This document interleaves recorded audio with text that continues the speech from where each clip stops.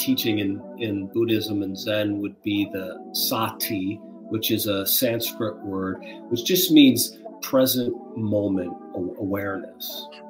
Yeah. So awareness. So oftentimes I'm lost in my head and I'm thinking, I'm just lost in my head and I'm not seeing what's right in front of me. I'm not looking at you and that beautiful dragon behind you. I've got some script that's running through my head. So the practice of sati, manifesting present moment awareness, is probably the closest analogous thing to consciousness. Welcome to the Consciousness of the Way. I am your humble servant and seafood Taoist master San Qing, and I might mix it up a little bit today. Actually, no, I lied. It's the same scenario. It's Christmas Day. I come down to the tree, and the universe has brought me this incredible being. I want to welcome to the podcast Shozan Jack Haubner, a Zen master. And not a Zen master, just a Zen priest. Zen priest. How humble you are, my dear friend. No. Welcome to the podcast. Thank you. No, I just said that because in my particular lineage, there's a Zen master is somebody who got a specific lineage transmission from their teacher. And conspicuously in my tradition, my teacher died without doing that. It left a huge gap in our lineage. So, oh my goodness. So there's no Zen master. So we're all free of that title. And I've since learned to embrace my freedom from it. I love that. I love that. Yeah. When I enter into the Taoist master, that just comes with being an ordained priest. So it's sort of part of the course, but I do have like 30 natural born life human year clicks in this space. So I've definitely gathered some insight outside of the general rituals, which are sort of like handed down from generation to generation, but it's more the highest point of consciousness, or spiritual consciousness, as a dear friend of mine, James Tooney, would say, is really where you create this direct source. So, you know, for a Taoist, channeling is the highest point, and accessing that and being able to translate that into a 3D reality, so it's self-evident, it's experiential, becomes this visceral sort of like kinesthetic response that you get from feeling as the knowing, not thinking. When you're thinking, you're not knowing. When you're feeling, you are all things. So welcome to the podcast, my dear friend. Wow, how about you share with the audience a little bit about yourself leading up to this moment right now? Yeah, I mean, I studied philosophy in college. Then when I went to Los Angeles and worked in the film industry for 10 years and got enough of that to satisfy me for a lifetime, fled to the hills outside of Los Angeles, where I became a Zen Buddhist monk. So I was a Zen Buddhist monk and a priest for 13 years. I wrote a couple books, Zen Confidential and Single White Monk, somewhere in between memoir and maybe autofiction, more on the memoir side, about my experience as a monk. And then I left that life. In the Zen tradition, you don't stay on the mountaintop forever. You got to come back into the marketplace, as it were. So, is it come down to reality or what? I have no idea. Just coming off of the cushion and into the podcast space and into Whole Foods or Ralph's Foods or the Highway 10 freeway, or in my case, Vienna. I live in Europe now, where my girlfriend Very is. Nice. Yeah. So and I've got a YouTube channel where I share Zen talks called Zen Confidential, and I'm working on a novel about artificial intelligence, and that's me. That's my life right now. Wow, that's so robust, and it's the seeker's journey. The student is the teacher. The teacher is the student. I don't believe there's ever a moment through your natural born life, that some of your life experiences, that you're not expanding on this spiritual consciousness realization. And so that's such a rich sort of like narrative. Let's take a look at that. Let's take a look at what is the what did you decipher from that? You said you were a Zen priest. Does that mean that you no longer practice, or you've just taken a break from the monastic sort of like sort of processes of something with that type of commitment? Yeah, it's an interesting question. I mean, it requires a little bit of insider baseball that might be boring, but also maybe not. So my teacher came from Japan, from Kyoto, and he set up shop in America under circumstances that were never totally clear to me. Like, he was sent here by Myoshinji, which is a big Rinzai lineage branch in Japan, but also he was on his own. So and as a Zen master, you can mix it up a little bit. It's not like a Catholic priest where you're under Rome, right? A Rinzai Zen master gets to, in many ways, do his own thing. So that's what my teacher did in California with a bunch of hippies back in the 60s and 70s and 80s. He was winging it. So he made a lot of priests. And then after an extended period of time, well, maybe just, I don't know what his standards were, but he made a few of us priests. And before he died, the idea was a priest goes out and starts their own temple. So within my lineage, we had temple transmissions. So when you became a priest, so there's Tokudo Shiki, which is monk transmission, Suiji Shiki, which is temple transmission, and priest transmission. So now you can give a certain level of a Dharma talk and teach Zen Buddhism at a certain level. You just can't do koan practice in my tradition as a priest. To give koans, to train people in koans, pass people through a koan curriculum, you have to be a Roshi, which is a Zen master. So that's why initially I said I wasn't. So for the audience, sort of expand on the definition of what that means. Meaning, which part of that? Which piece? The Zen master definition, and then to receive or be able to sort of, you know, hand on that lineage. Yeah, it's a process, and what do you do? What do you gain from that in relation to your own consciousness?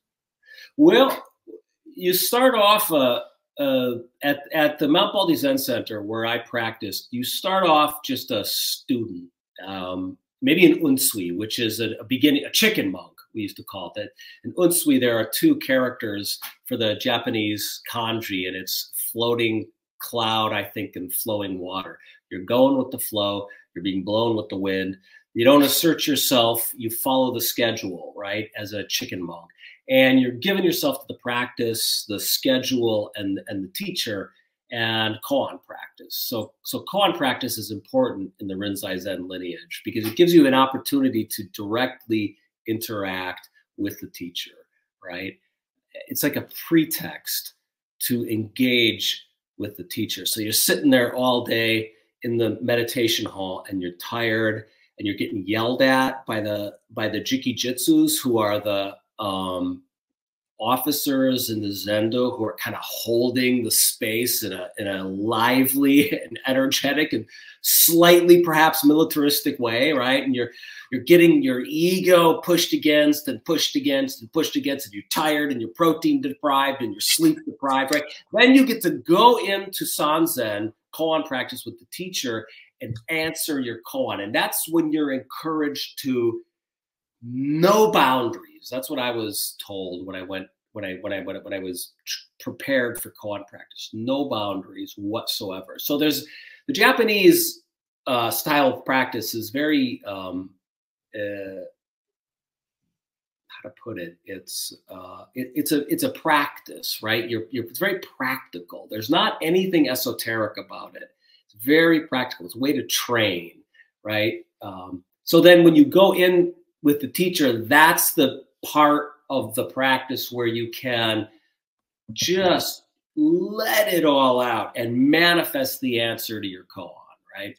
So my teacher did koan training with tens of thousands of students for 50 years in America. I mean, he was really unparalleled in the number of sanzens that he did with his students. I mean, for example, Shoto Harada Roshi is a Zen master in the Rinzai Zen lineage who's training now And he does, a friend of mine does retreats with him. He'll do 3 koan sessions a week with each student. My teacher would do 4 koan sessions a day with each student during retreat. So he was doing a lot of them. And yet he never led a student fully through the koan curriculum from A to Z. So there's like 1,400, 1,500 koans.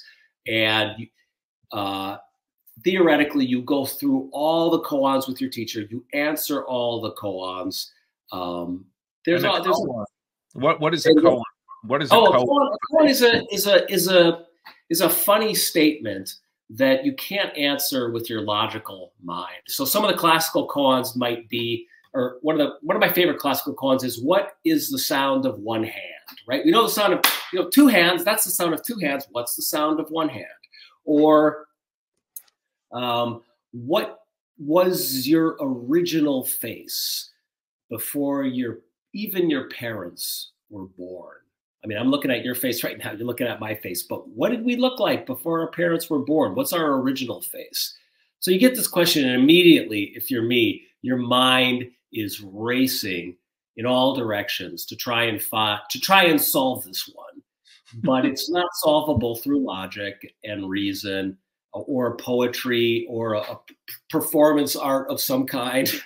So these are primarily to still the mind, or potentially put you in the center point of all things. Is it leading that way? Yeah, I think so. It's a tool, a shugyo, a spiritual technique to exhaust the rational thinking mind, to exhaust every possible angle that the ego can take on the big picture.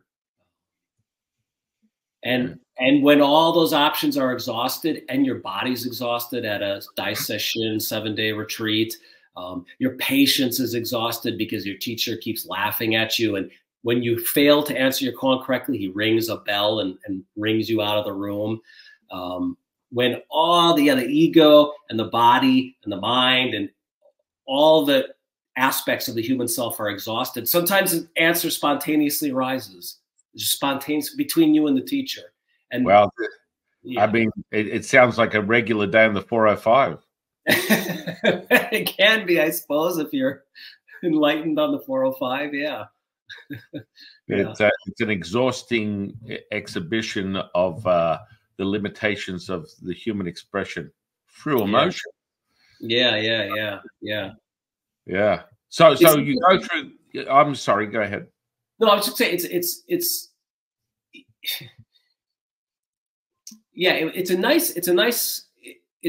for me, it was a very helpful practice, because it allowed me to take a lot of my doubts and a lot of my confusion and all of my scattered mind and my spiritual ambitions, and to focus them down into one totally unsolvable question, and that was the koan. So it was a good funnel for my scattered energies. And so, with the absence of your master, so no one got to level up. It's like, hey, I got up to Darth Vader, and I heard, "You are my son," right. and it was like, there can only be one. Am I confused? Is it Highlander or Empire Strikes Back? I'm a little confused, Dad. It's both. There can only be one, and it's the son. It is the son, right? So where does that leave your lineage with the absence of a transmission or a water-bearing sort of like evidence-based equivalent to the master?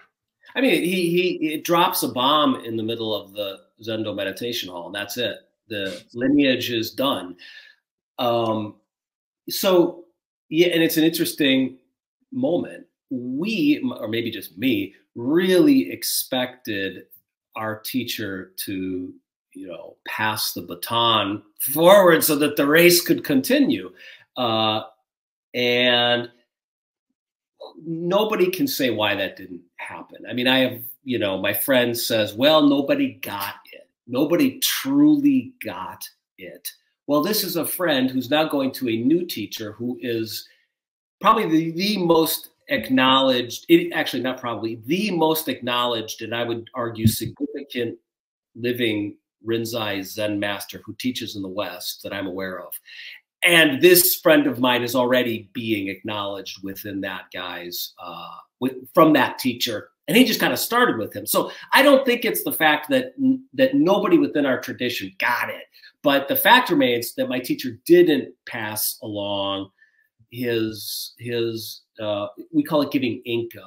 And you give the papers, you sign Inca papers, and you officially acknowledge somebody as having completed the koan curriculum and as being your successor.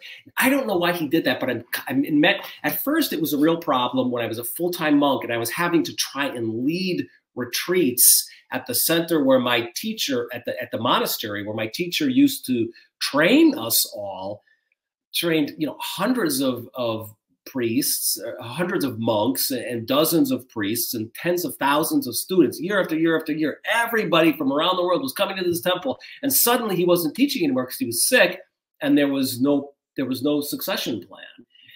And the bottom line is, I had to let go of my attachments to this tradition, to this pipeline, to the mojo that was my teacher, and that was his particular lineage, because he let it go for whatever reason. And when I left that community, and I'm not in a ton of contact with that community anymore, when I left that community, I realized what a gift it was that he didn't shackle any of us to his lineage or to a successor, because we're free. We're free. We don't have his name to cling to. We don't have his spiritual bloodline pump into our veins, you know. We're free. And what we learned with him and what we learned on the cushion, that's the only thing we have. And so it's true freedom. That's how I take it. Is it there's a sense of disappointment, perhaps? Maybe there was, but now not so much. Now, like I said, I feel freed. I don't think I could get on YouTube and talk the way I do and offer the kind of teachings I do if he had a successor. I think probably at some point I would be asked to turn in my robes, because I'm a bit unhinged. You know, I'm saying what I want to say and how I want to say it, when I want to say it. And I don't have a temple, and I'm not doing the traditional ceremonies that a Rinzai priest does, the Hanamatsuri ceremony or the Buddha's birthday ceremony, etc. So I feel pretty good about about how my teacher left things, for better or worse. Maybe that's the thing about me. I think it's a really expansive moment. It's kind of like that scene in Rocky, Adrian, and just reaching out for more. I just watched that movie. What an interesting coincidence. Yeah. So within your practices and the methods that you train people in, so for example, what I do is I train people deep in the alchemy. I get their energetics really clear, get them up and running, clairvoyance, mediumship, channeling, healing. All that kind of stuff is within the infrastructure of what I teach my students, and they get real world results pretty quickly. They're off to the races. What do you generally structure your sort of teaching in? Is it more getting into that state of consciousness, looking to develop specific skills? Are there certain methods that you would share, or give us a little sampling of what the structure looks like? Yeah, I mean, my teacher used to say that Zen has few moving parts. So it's a very simple practice. So there were there was one major piece of the practice for me, and that was Zazen, which was sitting meditation. But I quickly learned that actually there's nothing special about Zazen. It's just a manifestation of, I guess you could maybe call it oneness practice, or my teacher would call it making relationship. So when we would go to the Zendo meditation hall, we would sit, right? And I mean, we were in there for a long period of time. The sits were 25 minutes long, but they were broken up with a 10-minute walking meditation sometimes, but hour upon hour, week after month after year, sitting in the Zendo. And what are you doing when you're sitting in the Zendo? Well, first, your mind is going nuts. It's freaking out because it doesn't like to be in one spot doing nothing. It's like a crazy squirrel, and you've enclosed it in a tinier space, and it's beating against the walls and it's freaking out, right? So the mind freaks out. But the practice is to take your attention and bring it to the body, bring it to the breath. You need to bring it to the inside and notice the freak out, the thoughts, the emotions, the storyline, the red hot feeling. Just notice it. And I was taught, don't indulge it. Don't run away with fantasies. Don't repress it. Don't try and just let it come up. Leave it alone. Let it come up. Do what it has to do. And as best you can, just note it. And then let it go. And then give yourself back to the breath. So give yourself completely to the exhale and completely to the inhale. Such a simple practice. And what I like about the Zen style of meditation that I learned, which is called Zazen or Shikantaza, it's proactive. So you're giving your attention completely to that exhale. And it's not a mental thing, even not necessarily a physical thing. It's just a kind of the word Zen means single pointed concentration. You're bringing your concentration, focused attention down to one point into the breath. And at some point, you're going to lose yourself. Like, I'm telling you, like, you sit there on the cushion day after day during a retreat for 18 hours a day, and you're upset. And then you have spiritual fantasies. And then you write a novel. And then you solve all your problems with your parents and your girlfriend. And finally, at some point, there's nothing left to do but the practice. And maybe you have a few moments where you're exhaling completely and your inner world is coming out with the breath and you're giving yourself completely to the cosmos. And it's an experience. It's not what I just said. And then that activity comes to an end. And there's a point where there's no exhale and no inhale. They've dissolved into each other. And then the inhale happens naturally, and you're inhaling the universe. And maybe at one point during the day, you hear the call of a bird outside, and it's so clear, and there's no separation between you and the bird. And then you do your practice all over again and try to get to that point.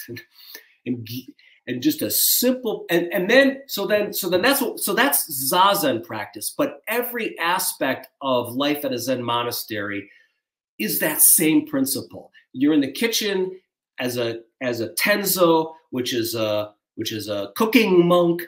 You're cooking for everybody. It's the same practice. You know, your mind is going crazy. You're thinking about the food. You're thinking about calories. Are you getting people their protein? Is there too much oil in this dish? Is the soup too watery? The practice is you're in the activity of chopping the carrots. And if you do that activity of chopping the carrots, with as much focus and intention and single pointed concentration as you did your exhale in the meditation hall, then you can dissolve the ego and the self completely in that activity of chopping the carrots. And it's the same thing, right? Maybe you have that moment when you and the carrot are one, like there's no separation. Yeah. I mean, in Taoism, we call it the now.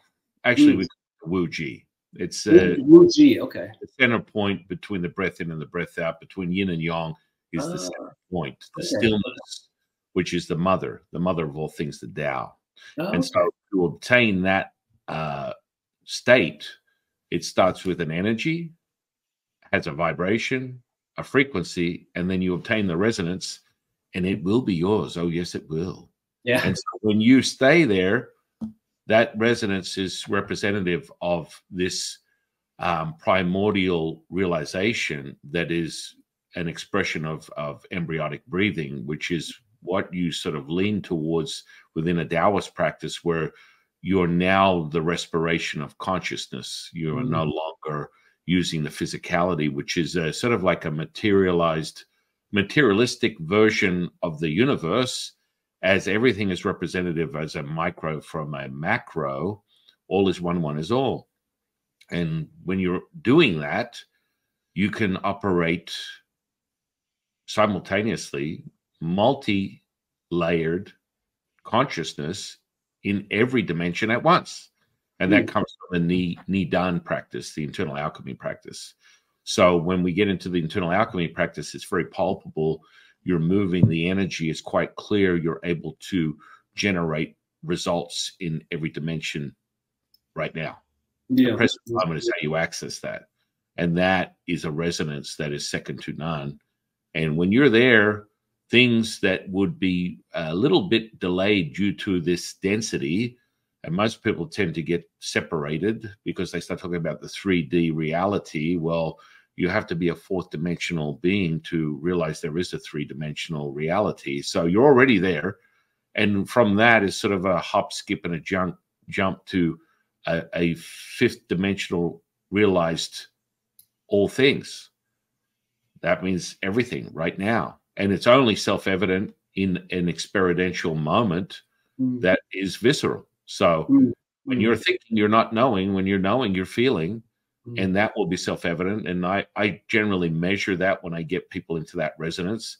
And they're always in a 40 hertz and above sort of state of awareness, which is a complete engulfing of the brain, accessing the alpha, the theta, epsilon state at the same time, meaning that you can erase, reprogram, change the course of your reality right now, and you are consciousness. That means your consciousness is the default. So as my dear friend James Tooney would say, spiritual consciousness, because consciousness in itself is starting to become a little dirty. And a lot of these scientists sort of like base are attempting to separate yourself from all things by calling it a conscious agency, which is a little problematic in of itself when they start peppering those words, taking you further and further away from true source, in my opinion. And so that becomes evident in the energetic properties as you start to realize from the physicality within a Taoist, you start at matter, qi, shen, being Shen spirit, Wu Ji, the stillness, and then of course the mother of all things, Tao. And then you replicate those very 5 properties and you do it again for another 4 times, leading you to the 9th highest level of expression, which is the highest point within Taoism. And then you reverse the numbers. So then you're going from 81 in a 9-point level all the way down to 9, and then you go back up again. So the mirroring effect of that is right from this incantation that the Jade Emperor teaches all people, and I teach it as a vessel of his transmission. A power abundant in its giving you will receive, unifying the body with the spirit with the energy, bringing heaven to earth, transcending all is one, one is all, revealing perfection manifest. That is your gift. That is your offering. That is your gift. That is your offering. That is your gift. That is your offering. And that resonance that you're feeling, that chill, that charge you're getting up your spine, is representative of that. It's a visceral thing. This is what takes place. But this is a clairvoyant sense that I train people in, because I see it first and then I feel the energetic charge that you're experiencing. This is just a repeatable developmental skill that comes with being now, being this present moment. And you know, it's important to validate that from a very low level materialistic point of the expression of your, what I think you referred to, ego state. We just call it personality. That is just the construct of the sum of your life experiences. And then you level up very quickly, because that polarizing effect of that resonance will then just filter out what my dear friend, one of my friends, a Buddhist monk, would call the dukkha, the distortion that comes within that. And he spends, I don't like the energetic stuff. It makes me feel weird. I just like to be still. I'm like, you do you, Martin, whatever you want, brother. It's like, I just want to observe. And every time it comes in, I'm watching it and I'm not allowing it to possess me, because that's really what happens. I mean, the distraction is the emotional state. The idea that that's actually a true expression of you, the identity that's looking back at you in the mirror, is false. And you come through that realization, you know? So that's kind of like where we're at on the alchemical processes. You know, a lot of the alchemical stuff that I just had an alchemist on just yesterday, and he goes right down to the material level stuff. And it's very powerful when you're imprinting this stuff, because you're accessing a frequency, a resonance that is beyond this electromagnetic spectrum. So, you know, Chi, Tao, Buddha, God, universe is not from this dimension. And it's quite self-evident, because it will alter what would seem an impossible task in this 3D reality instantaneously. But you have to resonate there. You have to be able to be the tuning fork that brings that, what we have altered with our own attention intention. We've altered this layered state. Everything is a distortion, because it's come from the same cloth, perfection. And we've distorted it due to our lens of perception. And so when you bring in perfection and you reset things and bring them back to the default of that conscious awareness, that spiritual conscious awareness, as the present moment, no place, person, or thing, you are just now, superhuman stuff happens. And next minute, it's Adrian! It's on, man. It's on. Does that make sense? Yeah, it's beautiful. It's beautiful. Thank you for sharing that. Yeah. Yeah, and you know, much of it was over my head, but it rings in my ears in a nice way. Thank you. Well, it's a visceral thing. You don't. That's the point of knowing. Jade Emperor always says, if you have to learn it, you don't know it. If you know it, you have to learn it. No, that sounds your good. Whole experience, right? Your whole experience of your exploration is a visceral thing. You know, it comes to that point where I'm expanding. That charge you get through your legs, through your body, you're expanding. That's it.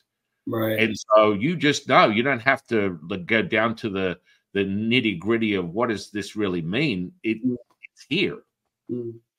That's the truth to all things, in my opinion, and what I've observed and what I've realized through my own journey, and you know, leveling up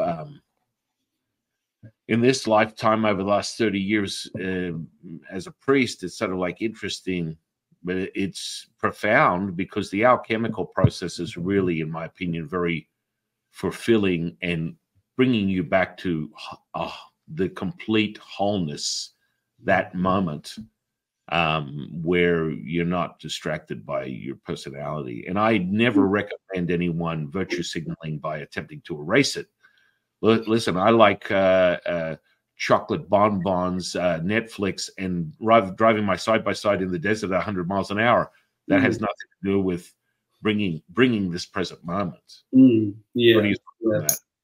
Yeah. I mean, my teacher used to say, which I appreciated when I was first starting out, is that, you know, the self always manifests. You have a moment of dissolution, if you will, where your ego is gone, or you're not thinking about yourself. You're not thinking about anything. Like that moment in the Zendo I was talking about earlier, where where there's just the sound of the chipmunk, and there's just this clarity. The outside world is on the inside, and your inside world is all the way on the outside. And that sounds a little bit esoteric, but everybody has that experience where they're one with nature, or they see a sunset and it blows them away, and they're not thinking. Their problem that they had a moment earlier is literally dead and blown away and incinerated, evaporated, gone, right? Because they round the corner and they see this beautiful sunset, right? That could be an experience of oneness, and you're not thinking. You're just completely connected to the outside world, to the activity of seeing, to the sunset, however you want to put it, right? But then the self arises again. Then you're thinking about it in a nanosecond later, right? You're thinking about how beautiful it is, and you're wishing you had your camera so you could photograph it and put it on Instagram without a filter. Then the thinking mind starts up again, and the self reasserts itself, and that's life, right? And you have your wants and your needs and your personality and your flavor, and that's what makes life beautiful on some level, right? I mean, our flaws, our quirks. Right. I mean, you know, you start to really get into the deep nature of that, the grade of difference from the energetic properties, because everything's energy, frequency, vibration. That when you are like this moment, within the teaching I share with people, you're able to observe at all times. You're no longer in the narrative, and it's very easy to do because it's energetically palpable, and you're shifting these gears. So what happens is, for example, you mentioned, oh yeah, and then you get back into the thinking. When you get to that default state where you're 100% consciousness, Lao Tzu, one of my teachers I channeled 30 years ago and is with me in conference on a day-to-day basis, minute by minute. He's my teacher at all times. He always starts with concept, consciousness, knowing, unconscious knowing, then being one with all.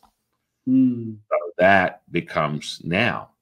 And so when you activate these very powerful energy centers that people tend to dismiss in many ways, a lot of people don't really focus their attention or make it present their energetic practices. It's sort of like, oh, you know, it's not part of my process.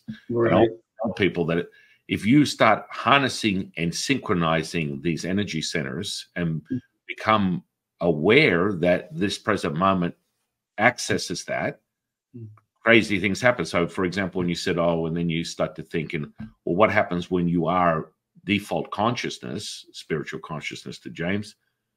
It dissolves. So you cannot create the dukkha. So your mind may go there, and it will just literally, as if someone lights it with a match and it burns up. And that's a very powerful state to be in. So there's literally a void. It's darkness until, of course, your thoughts, all thoughts of your mind are not yours. So now you need to discern and affirm a very clear path of how that information is being received as your personality or as this present moment. And when you get to the default, there's an energetic palpability that you cultivate to stay there. And so you can switch in and out of it at will. So you said there's everything is energy, frequency, and vibration. And that's kind of like a core teaching for you as a Taoist. Yep. And then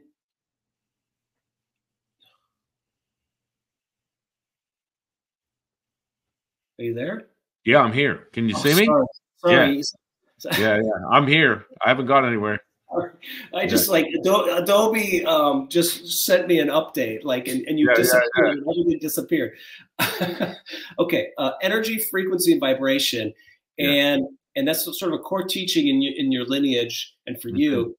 And then you, off of that, you're manifesting certain practices. Is that right? Or one practice? Cultivating to a point of the default. The side effect is we have many different rituals that are a deep architecture of what someone would perceive as a manifestation, and activating and working in the spirit realms and everything above that is absolutely part of the processes, and very much an important now moment is realizing that is very, very tangible and is the present moment, and we are operating that. It's just you've been separated so far from remembering who you are. The first thing, first and foremost, is to remember who you are.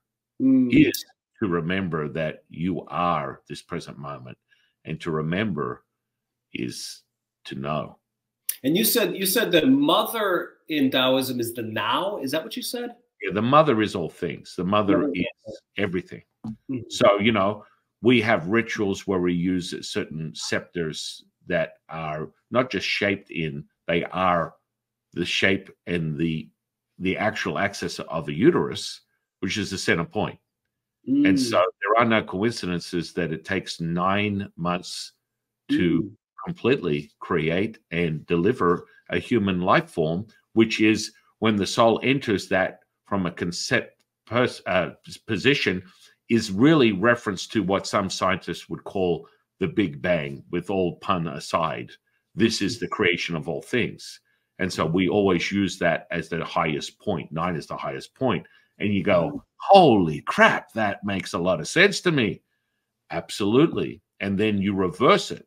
So when we go up to 81, which is a very significant number, we will reverse that 81 and turn that into an 18 and then go back down.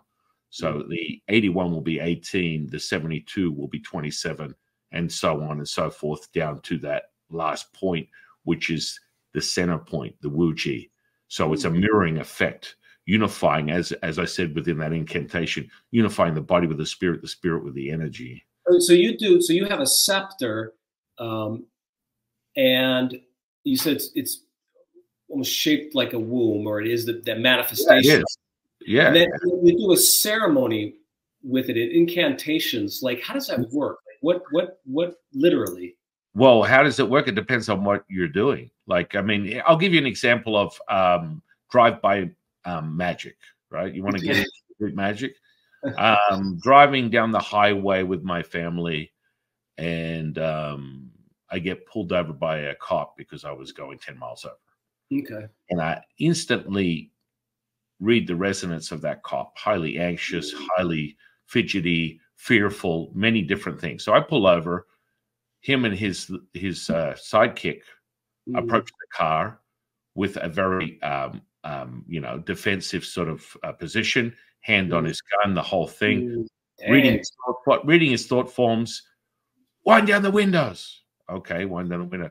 Now, the very deep understanding when you're at a state, when I work in a multidimensional state, from an observer, you would assume I've just fed my personality and I'm dead in the water, and there's no possible way that I could manifest my way out of a confrontation. And in the end, serving my emotions, the result is you have generated what some people would call a karmic event, and it's a representation of what you put out, you get back. Okay. So that resonance that I put out is a 24/7 sort of like production line. I don't leave that resonance, yet I can still entertain my personality at will without leaving that resonance. Now, at face value, someone would say, oh, well, you're just fitting your personality. When the officer approached, said, wind the windows down, because at my personality, while still working on that resonance, and I've already created a manifestation before he even got out of the car. He walks towards it. My personality is not having it. And I asked him that question, is there any reason why there's thoughts in your mind that you want to draw your firearm on my family? And he was just like, give me your license and registration. I'm writing you a ticket. You're 10 miles over. Now, part of my mission or things that drive me is to raise the collective consciousness. So I already imprinted that before he got out of the car. To the amazement of my wife, but she already knows this. She knows how I operate. If someone was watching this, he returned. What's the expectation? A ticket. Make sure you don't do it again. Here's a fine. Be on your way. He returned with, here's your license and registration. You've got a beautiful family. Make sure you don't do it again. I'm giving you a warning. With a smile on his face. Now, you're shifting the energetic potential within his energetic body, which is basically a reflection of his physical state. Emotions are a representation of the resonance of the planets, because you are a micro of a macro. The universe is you, all is one, one is all.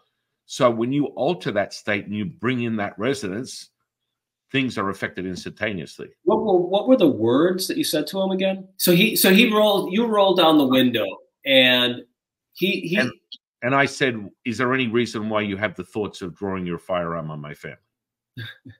Interesting. Yeah. Great. Well, because I'm just reading his thought forms, which is part of the clear development that I teach people.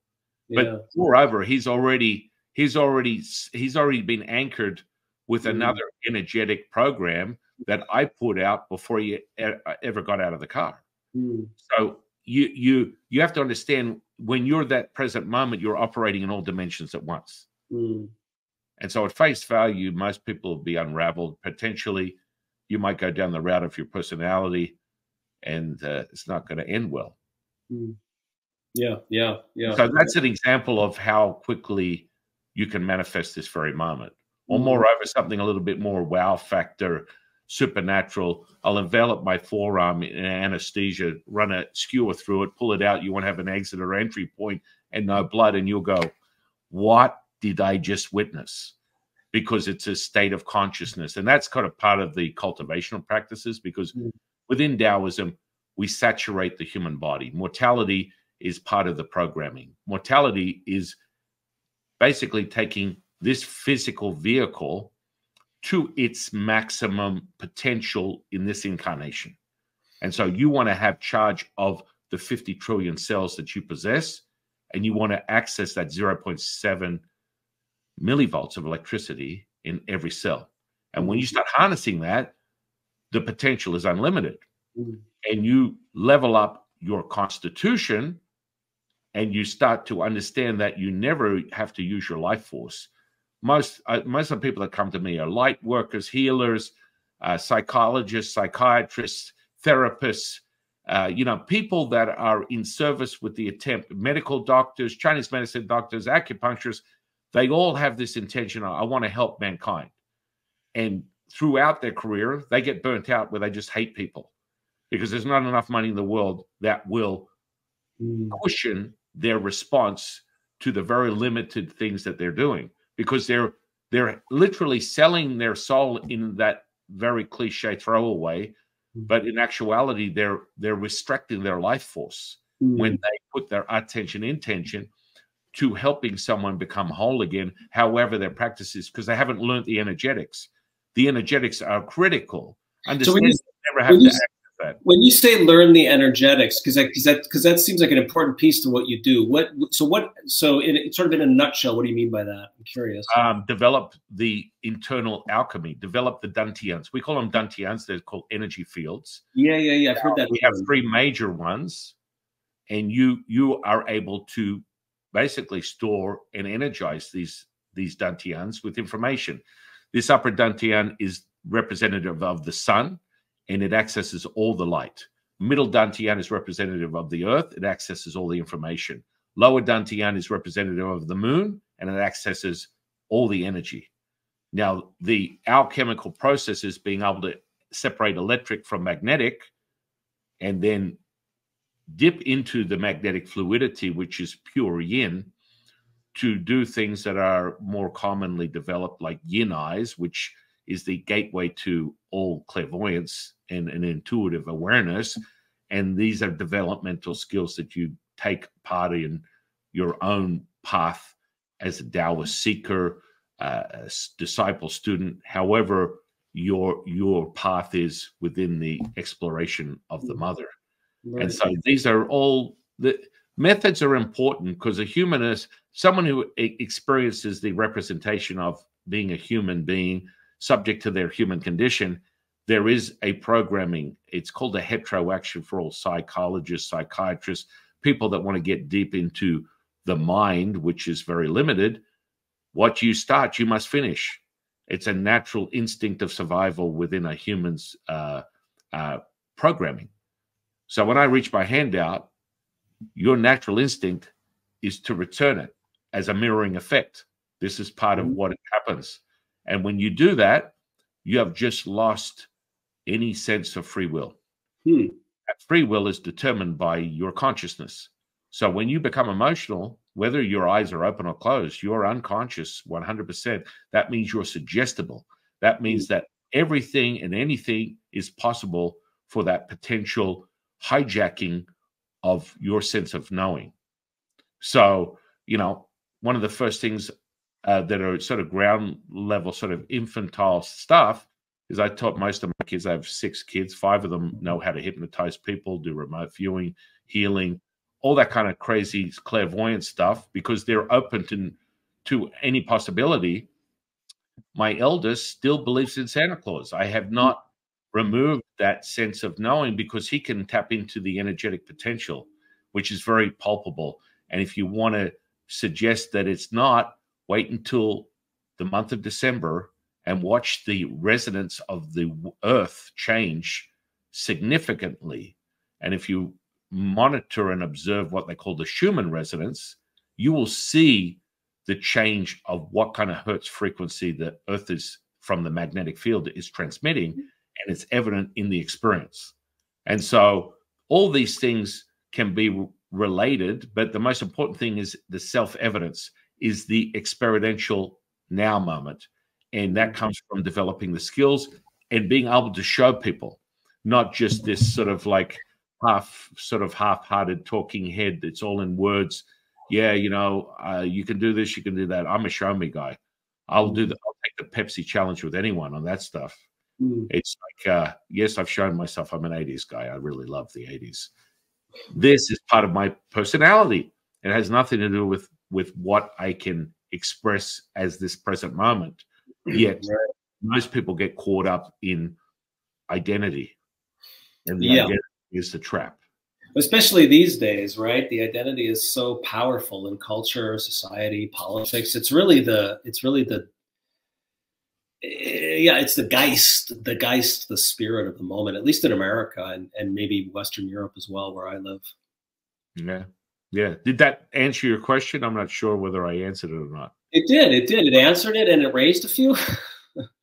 It's interesting. Yeah, it's interesting. It's very, very, very rich. It's I don't know that much about Taoism, so it's nice hearing you talk about it. Oh yeah, because I mean, basically the timeline of history of Chinese culture, as you know it, started with the seed of the connection with the Yellow Emperor in the universe, on a timeline that has been documented back to 6000 BC. Again, it goes way beyond that. Yellow Emperor is one of my teachers. I go into conference with him on a daily basis. There's an extent of the information and the connection with the Taoist infinity, with the universe, is completely skewed and distorted by this very limited timeline, because anything that comes out of, quite frankly, China is a lie, and none of it is really tangible with what is documented. So the seed of that started, if you were going to go by the timeline that is obvious, 6000 BC with pictographs and oracle bone reading, and then it transmutes into the gradient variable of what we represent as Mandarin today within Chinese culture, or that's simplified, or traditional traditional Chinese, which would be Cantonese. And then there's variables of that dialect over each emperor's, residency. And so within that, each emperor had his Taoist advisor, because we are the magic men. We are deep alchemy. We're all magic. We're all into it. And we practice it. We're doers. As Yoda would say, there is no try, only do. And that's what the Taoists were into. And that's what they specialized in. And they still to this day. Unfortunately, over the last 100 years, there's been megalomaniacs that have performed forms of genocide on mankind, i.e. the Chinese culture. And that was self-evident by certain dictators that I will remain nameless, that have eradicated the very essence of Taoism off the face of the earth. And quite frankly, over time, probably about the third emperor, they got on to, hang on a second, we can't have free thinkers. This Taoism stuff's a little too distorted for our liking, the idea that someone could empower themselves. So there was a conscious effort to blend Buddhism, Taoism, and Confucianism. And so with that, there's a very confused state of mind. And you don't know what's what, what's up, what's down, because if you get a clear path of cultivation, you will be free. Oh, yes, you will. And that's a problem. And so forever since then, there's been a very, Taoism is probably well known to be very secretive and quite fragmented. Any offerings of an internal alchemy, I've yet to see one in the Western world that is legitimate outside of the stuff I teach, and that's okay. You know, people find me. That's why I got to social media about a year ago, and I'm progressively moving through. My teachers have set the framework of how that is going to arise. And then the realization of leveling up consciousness, spiritual consciousness to the world is momentary. It will be soon. And the more people, the more I expose people to the material, the more they realize, holy crap, this is real.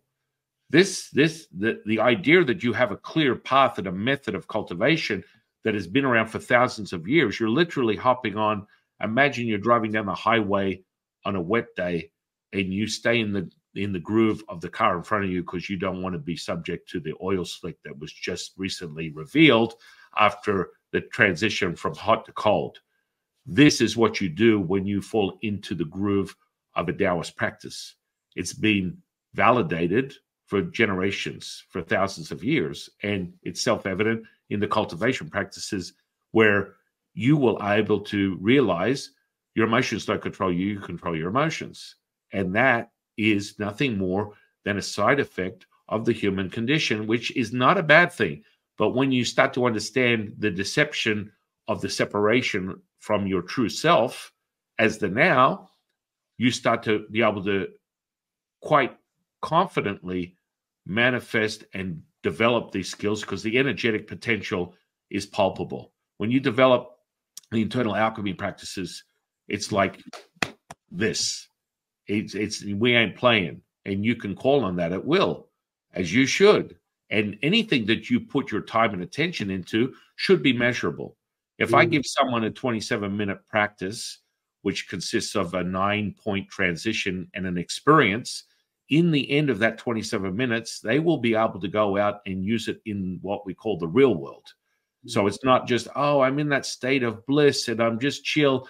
And I got out of my state of bliss and someone told me to go F myself, or the next door neighbor said, get your dog off my lawn, it's crapping.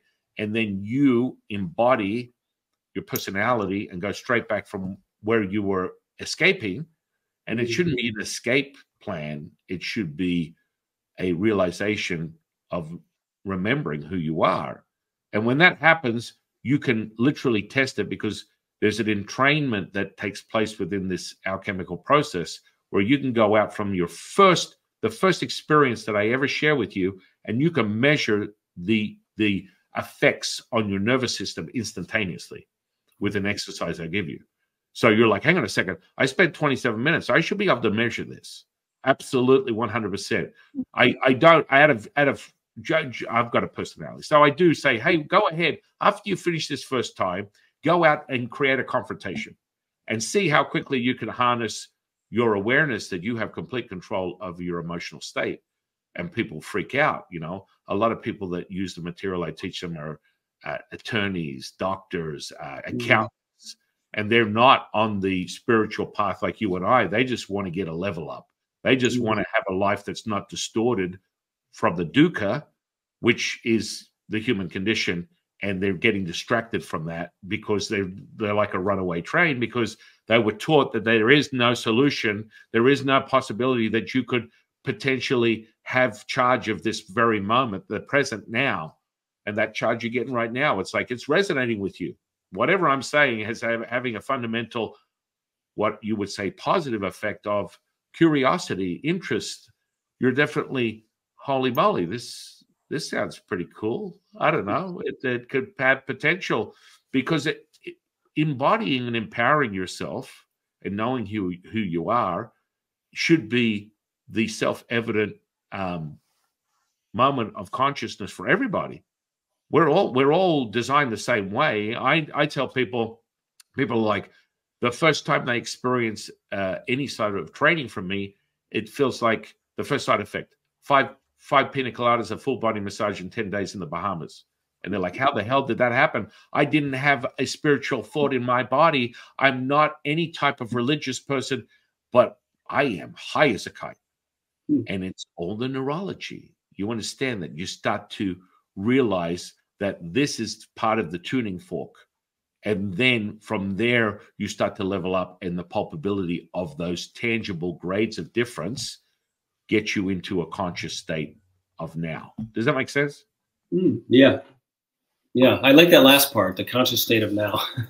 A lot of your stem winders come back to that basic principle. Which yeah. When you look at the Tao Te Ching, I just transcribed the 2024 version with Lao-Tzu, and it's really potent because the Tao Te Ching to a Taoist that's part of understanding the cultivation of the true purpose of the Tao Te Ching, it is a magical register.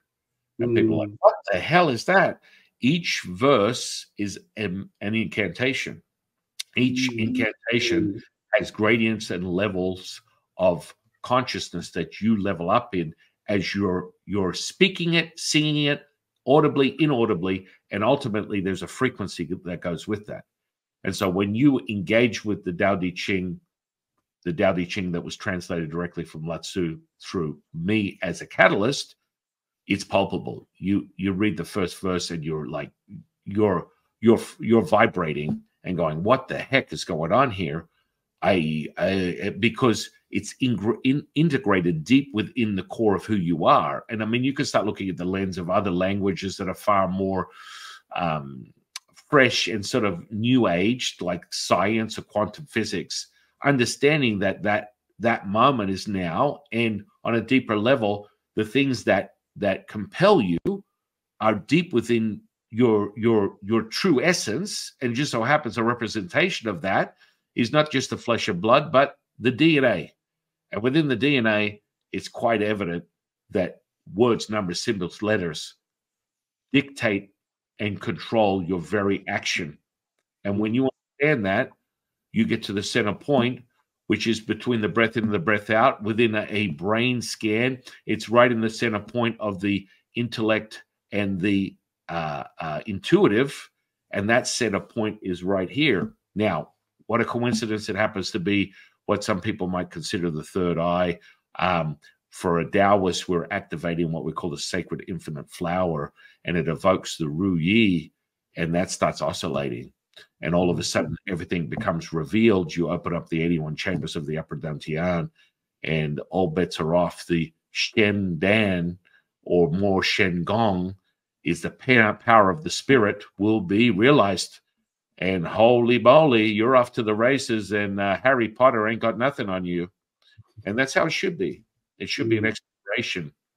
And, a product of your environment, i.e. the now moment, will be self-evident. Will be what? It'll be self-evident. You will sit, you will experience and know it. And you should be very aware when someone gives you an absolute anything. From a Taoist perspective, everything is possible. That means there are no limitations. That means that if you are truly a micro of a macro, all is one, one is all. That means everything is abundant, timeless, endless, limitless, infinite. There are no exceptions. So the physical, materialistic representation of that is also has the same potential, but it will be killed in what you perceive as the mental, as the psyche. You will kill that. You will give yourself a programming that will limit the very existence of this physicality, and it will have a timeline that you have crafted, you have created, you have manifested due to what you are perceiving and what you're receiving and what you're accepting. And your knowing will be self-evident. Your experience, where you go with that, whether your timeline is 5 minutes, 5 lifetimes, it's up to you. Does that make sense? Yeah. How'd you wind up in Vegas? This is where all the sacred natural form pyramids are. And how so? Pardon me? How so? Oh, they're out in the desert. They're everywhere. One of the skills that I teach people is called body dowsing, which is an ancient Taoist technique. I heard of that. What's the gist of it? Well, basically, you're a tuning fork. So from a psychologist, hypnotherapist perspective, you would call this ideomotor response, or more commonly, divination. So divination transmission comes in the form of all things. You are the tuning fork. So you can measure your unconscious. Some people might tweak muscle testing, Ouija boards, tarot cards, dowsing tools, pendulums. They're all representation of this divination transmission. Now, how do you validate that? Is you create a clear sense of vision. Your yin eyes are activated so you can see the energetic properties as well as feel them. So you find through body dowsing, you find the ley lines, the power centers, the vortices that are around you everywhere.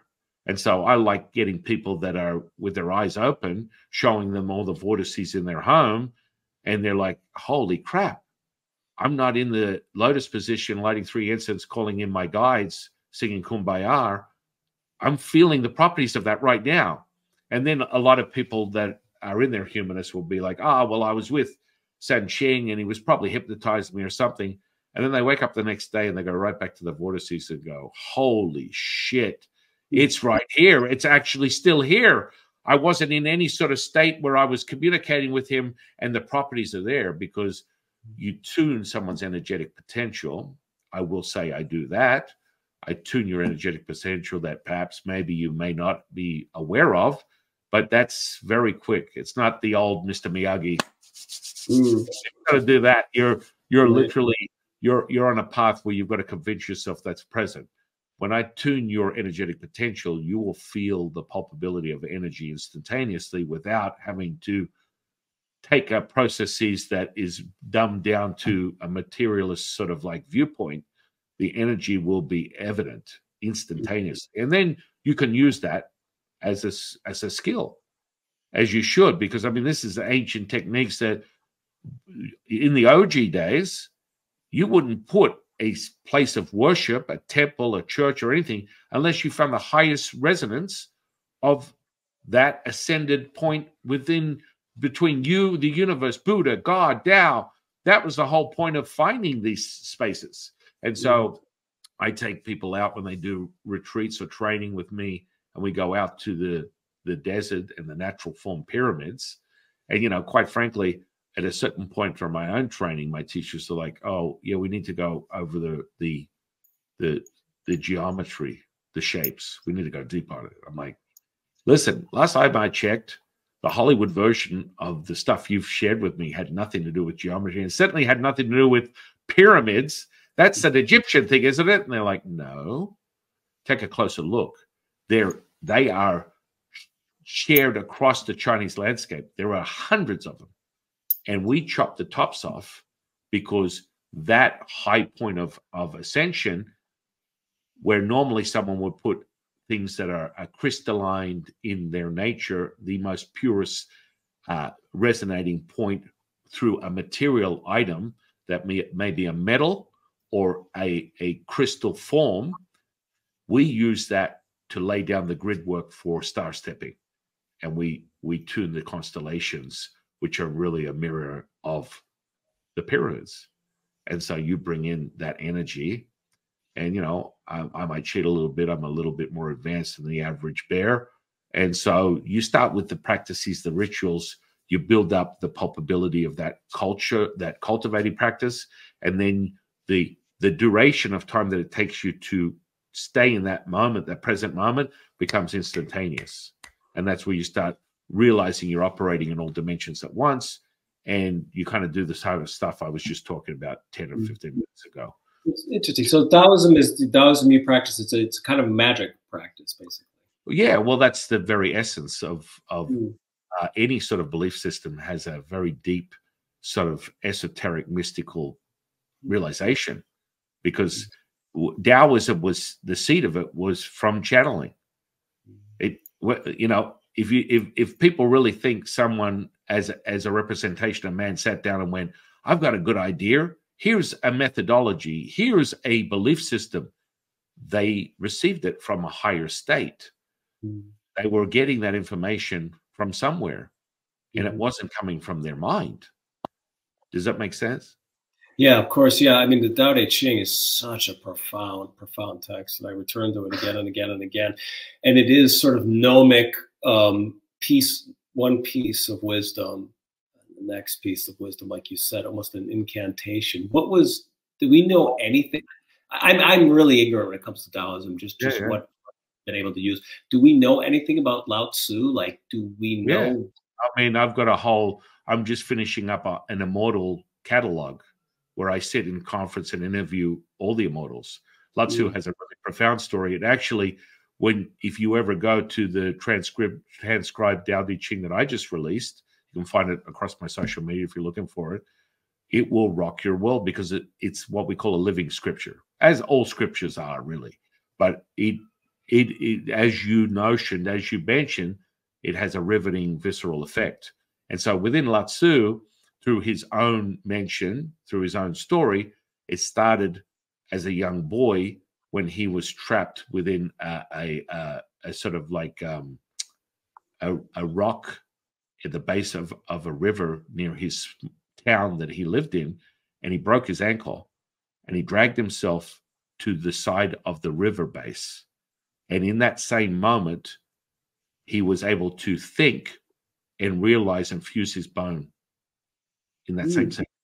And from that, it blossomed into fusing his ankle, bringing it back to its original state, no pain, no suffering, nothing.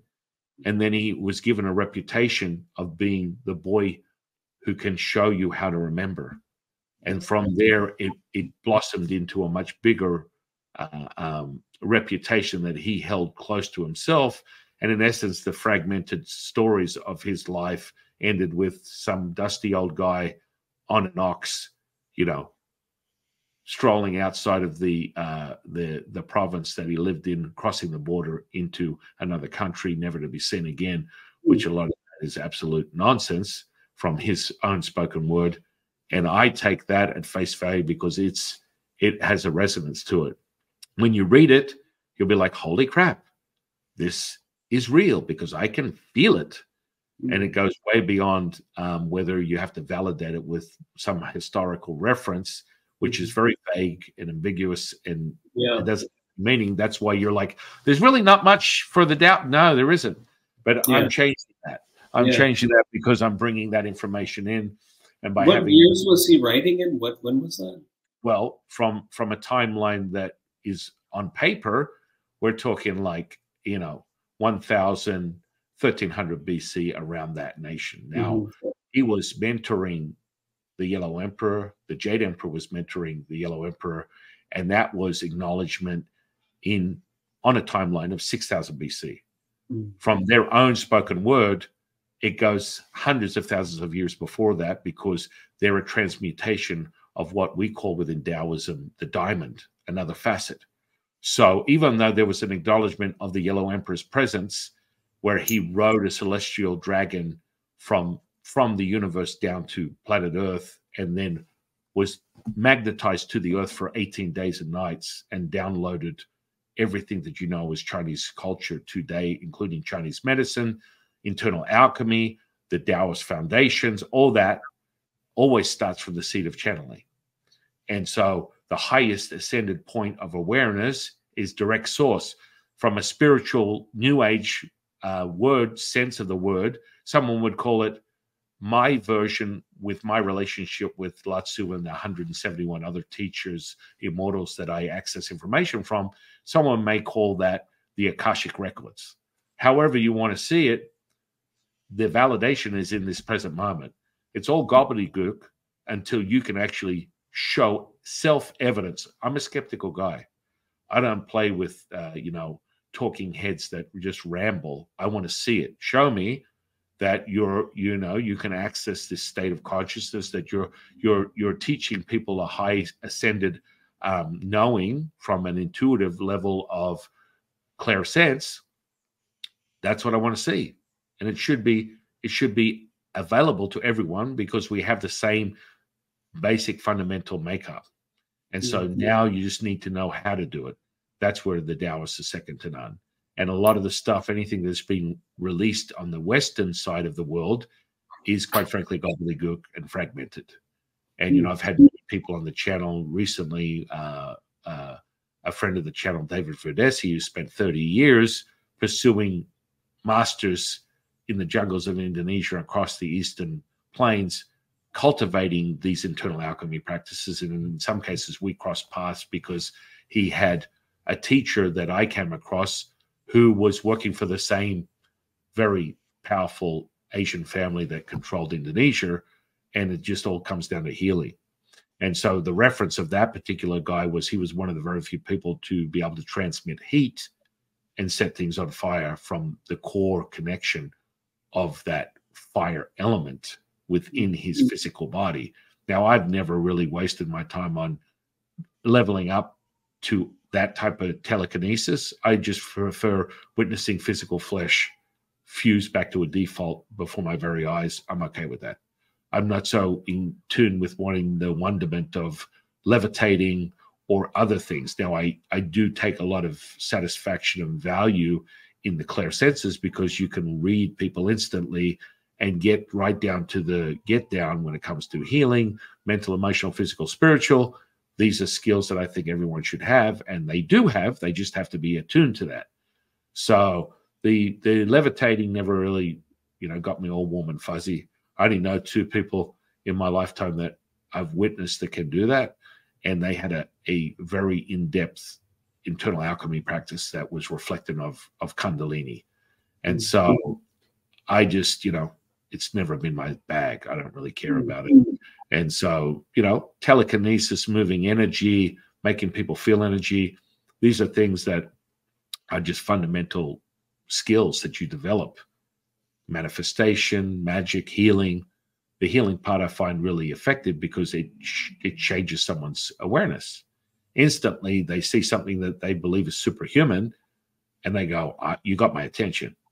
Oh, yeah. Yeah, absolutely, 100%. But it's a transmutation. If you've ever been in a place where have you ever bent metal before? Bent metal? Yeah. Yeah. I mean, with my hands, yeah. Okay. So there's the entry level, right, where you find the tactile experience of the metal against your flesh. You put your attention, intention to the center point, and you will shift into the state of now, which is a resonance beyond this electromagnetic spectrum, and the metal will bend like a stick of butter. Then the next level of advancement is holding a spoon, melting it like a candle, and then finally you get a fork, and I call it the graduating moment where you move the prongs in either direction with your attention intention.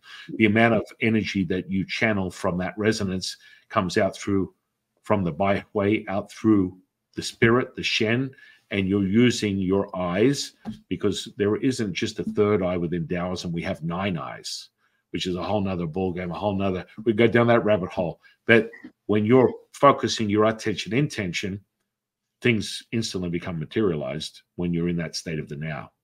So did you bend it with the intention to bend it with your mind, or you're just bend? Just bend it. And so that the reason I bring that up is because it's very similar, if not the same, as healing physical flesh. And you'll see that flesh transmutate before your very eyes and come back to its original state. Whatever the disturbance, the dukkha is, it will be realized because you hold that resonance. But most healers take it from their life force. So they literally, for pennies on the dollar, are sacrificing their constitution, their jing, for a miracle that they never had to be a part of, because what happened is they fire up their energetics, and then they believe they are the Messiah, they are the next coming of Jesus, they are the healing tool. In actuality, to be the now means that there is no title, place, person, or thing. And that is how you become the catalyst to a healing, whether it's mental, emotional, physical, spiritual. And it's now, and it has nothing to do with you. So, of course, why would you be tapping into your life force if you are able to access this present moment? You wouldn't. So most healers fall subject to that misconception, that misdirection. It's unfortunately broken dreams, that a myriad of broken dreams, when people realize holy crap, I've literally handed off my life force. Yes, now if you access Taoist alchemy, you can level up that battery. So when someone comes into this world, they get a battery. A battery is 100%. I've never seen someone come in at 100%. Their hereditary genetic disposition, how they were crafted and conceived from their ancestors, is self-evident in their physical expression. Now that is normally people come in with a constant, we call it Jing, the constitution. It's normally about 80% of their 100% realized potential. It's just like getting a cell phone and you go, oh, I've got to charge it up. They didn't fully charge the cell phone. That's how people enter into this realm. And so a Taoist practice is you take the 80%, take it to 100%. Now from the 100%, you take it to 1,000%. From 1,000, you take it up to 9,000%. Now that is the enrichment of what someone would perceive on a high level as a breatharian, where we are using every element at will and we're nourishing this 50 trillion cells as potential of what your attention intention is. But there must be a very palpable existence of this internal architecture, and that comes from the cultivation. Once you have it, it never leaves you. It's just like this. And it only gets stronger as you continue your path and your realization. But most healers get caught up in, I am the Messiah. I am the next coming of Jesus. And it's like, I have no attachment. That's why I do what they call, I take my kids down to the strip. Sometimes we'll go down and do street magic. It's always fun. What does that entail? How do you do that? Well, street magic is kind of an interesting one. It's for entertainment purposes only. But I offer a few things. So I've taught all my kids how to hypnotize and do all this kind of stuff. So we'll start with a group of people. People are in Vegas. It's the town to party, baby. So you get in front of a group and you say, have you ever experienced bliss, complete bliss and joy, like in a second? And they're like, no. I said, would you like to? Yes. And so their friends position themselves with a camera because this particular person is the focus of everyone's attention. And in the same second that I say that, I go, sleep. And then their friend passes out standing up and their friends are like, oh, what just happened? And I'm like, okay, now let's take it a little deeper. Let's erase their name, take their wallet and keys. And when they wake up, I'm Justin Bieber. And they're like, this is crazy. You were just talking to him a second ago. I was under the impression that you do this thing where look into my eyes, watch the pendulum. No. People don't understand. I bring the resonance with me. I alter the rippling effects of what is present right now. And I reset it back to the present moment as now. And to do that, nothing. And so all of a sudden they wake up and you're waving their keys and wallet in front of them. It's all entertainment purposes. Their friends are watching, they're videotaping it. And I'm like, have you lost something? You know what? Where is my wallet and keys? Can you find, do you see them? And their friends are like, I'm like, by the way, what is your name? And they're like, and their friends are freaking out. And that same second,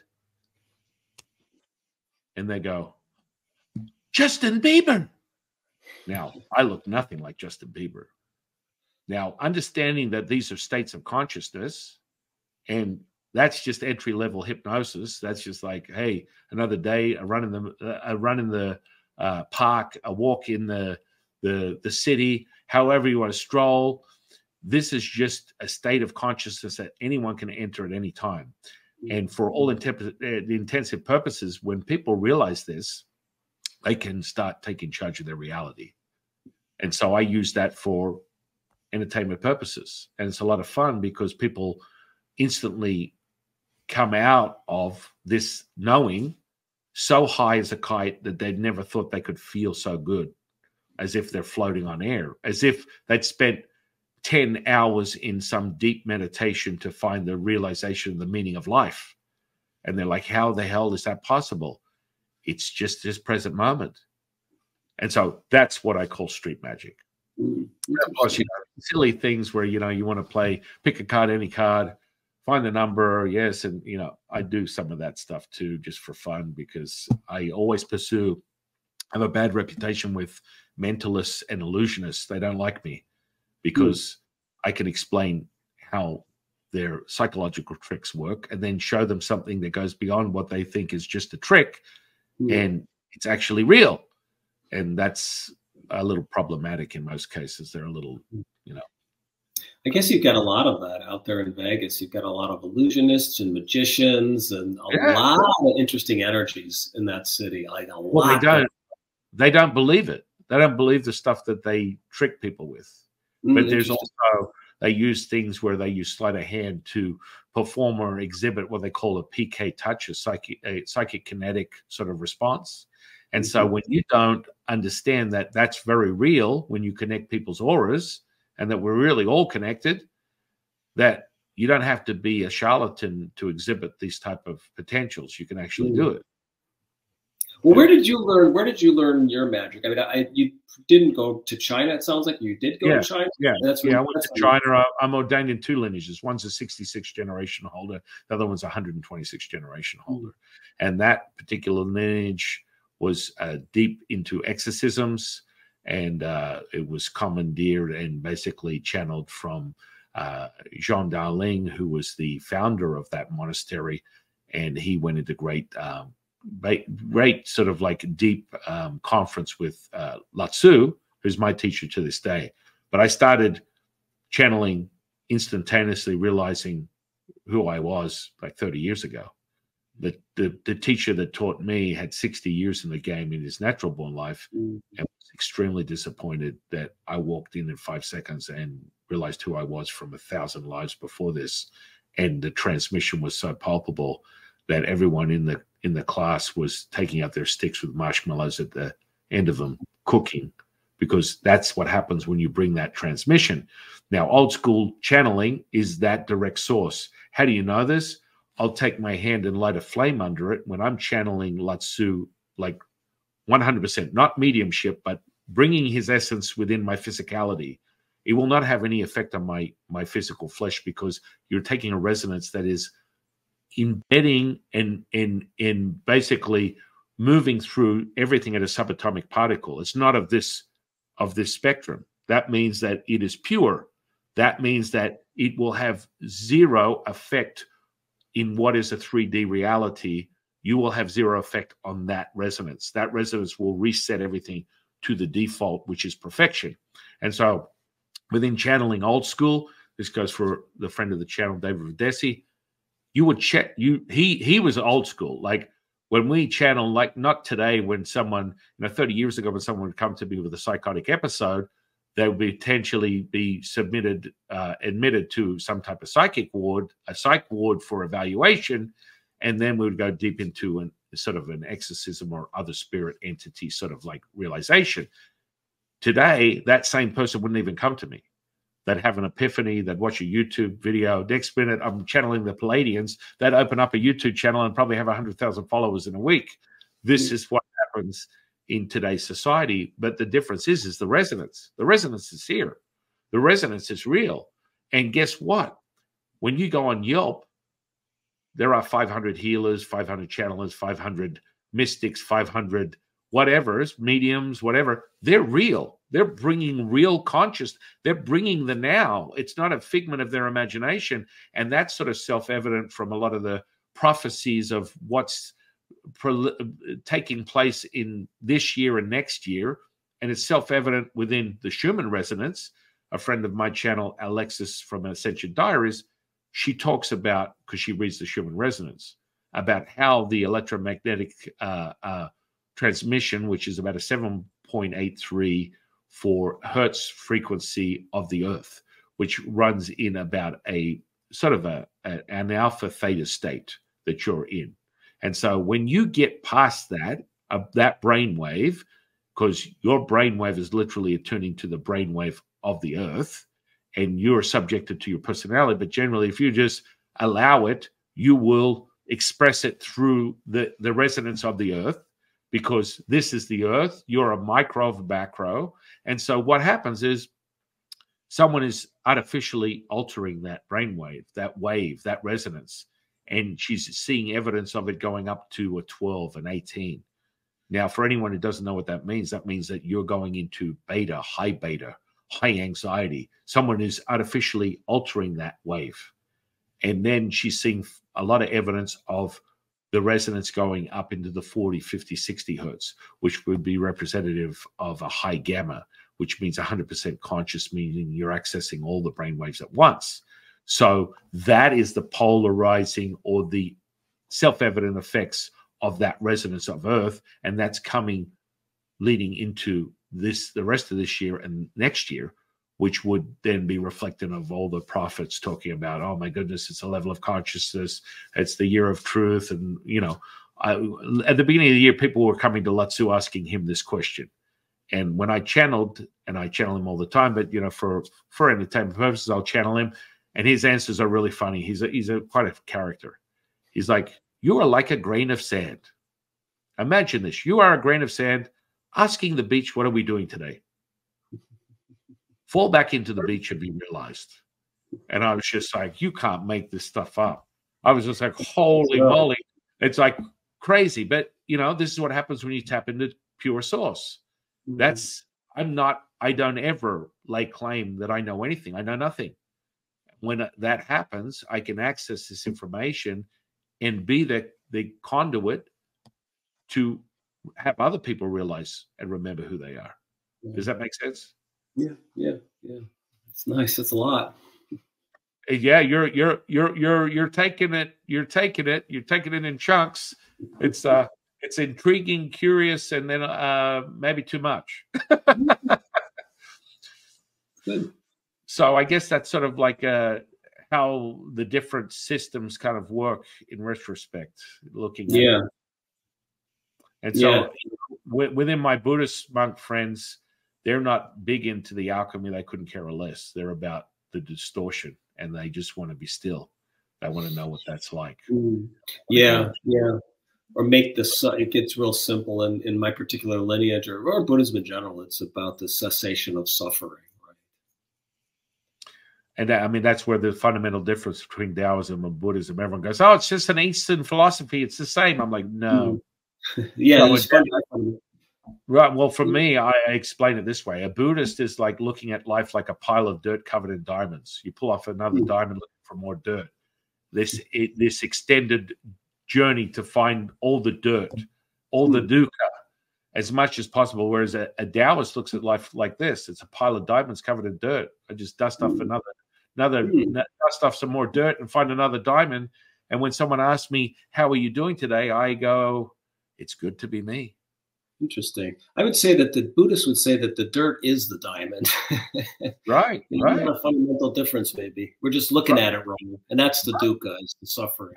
Right. The dukkha is the suffering. And, from a dear friend of the channel, Tom Campbell, who's a conscious explorer of out-of-body experiences. He had a relationship with the Bob Monroe Institute, if you've ever heard of that. They were just basically working on programs, creating, programs for three-letter agencies that will remain nameless, but you know what I'm talking about. That was the exploration of realizing that human beings have access to this higher state of awareness, and from that bearing the fruit of, things like, men staring at goats and other projects that would be reflective of human history, indicating that people are aware there's something greater out there, yet they don't want to share it with you, but they want access to it. And so you get down these paths. But anyway, Tom would call it the large consciousness system is giving you what you want. It's what he calls the my big toe, my theory of everything, my big theory, my big toe, my big theory of everything is that it's all a simulation, and that you alter the probabilities of potential from your attention intention. That changes the fabric of the now. Of the simulation. Yeah. Simulation in the sort of the sense that it's being used now. Who is that guy that wrote Super Intelligence? Nick Bostrom. Some people talked about, they're in the tech community. They talk about possibly we're a simulation from some future video game that some kid is playing in another dimension. In that sense, a simulation? Yeah. It's like a holographic, holographic theory, right? Right. you would go back to something a little bit more ominous that Bob Monroe would refer to as the loosh. The loosh is an energy that just sucks from the very teat of humanity, and the collective energy is being drawn from it. So the more you feed into your emotions, the more the loosh is satisfied, the more you are separated from your true self. And that is evident by your exhaustion and your disdain for the now, your disdain for your human condition. And this is sort of fundamentally what we would call the glass half empty or half full, which would be reflective of perhaps maybe just how you look at things, which is really the now. Is it half empty or half full? How do you see it? You know? Right. Yeah. This is an interesting conversation, my friend. It is very, very interesting. I feel like I spent a little bit more time speaking than you did, but then again, when it comes down to the foundation of what you speak of, you're talking about the simplicity of the now that has nothing to do with intricate sort of details that I'm sort of raveling off that are for all intents and purposes within your journey are unnecessary. So that's what I value about conversations like this. That me too. It's powerful because there's no right or wrong way up the mountain. Right, and yeah, very different approaches and very, very different expressions and different insights, but one destination. Right. And the destination is really, really knowing, remembering who you are, and being that right now. True face, they call it in the Rinzai lineage. True face or true self.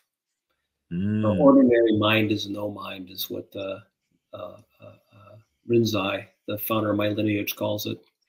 Wow.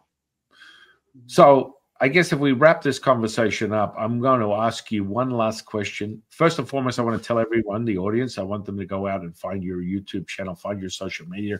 That will all be below this podcast, and go and seek services. Look into your training, your methods, and start experiencing that. I want the OGs, I want my students, everyone watching this channel to go out and take a look, example, go deep diving through your YouTube channel, through your offerings. Is it through a website? What is it that you normally offer to people as a path of realization? No, I mean, I've got my YouTube channel, Zen Confidential, and I've got essays and more blogs, and sometimes we do Sunday Zazen meditation sits on my Patreon page, which is patreon.com/Shozan Jack Haubner. So those are the two things primarily right now that I'm putting out there. Nice. Excellent. And so in closing, I would ask you one question, my friend. What is your definition of consciousness? Definition of consciousness. God, that's funny because I've been having this conversation with my girlfriend and a friend of mine who's a Zen priest out here for 7 years now. And I don't know if I have a definition of consciousness, actually. I mean, it's a word that people have used to describe what goes on inside the head, or the connection between the head and the outer circumstances. So maybe I'll come back at you with a question. What do you mean by consciousness? Well, that's in the eyes of the beholder. For me, to be more clear, spiritual consciousness, which is the sum of all things, not separating yourself from a conscious agent, which would be a sort of a mind control or a psyop that comes from other directions that are more realm of man-like. But spiritual consciousness is realizing or being aware you have choices. So it's a state of mind. Well, not a state of mind, moreover, just a state, a realization of the now.